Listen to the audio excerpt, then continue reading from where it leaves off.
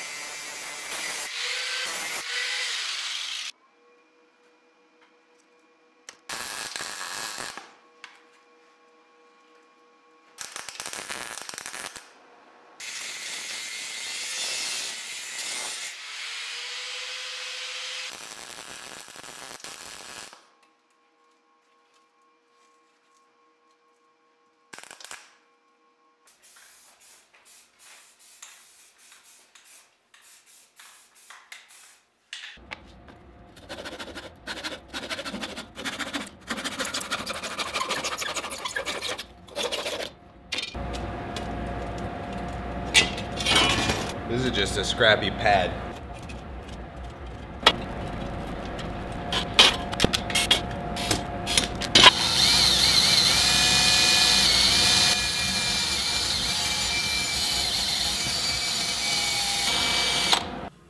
Boiler shut off.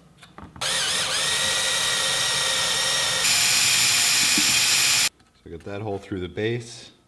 Just got to be careful with this because this pop metal-y shit is pretty brittle stuff. All she needs is a table. Variable speed.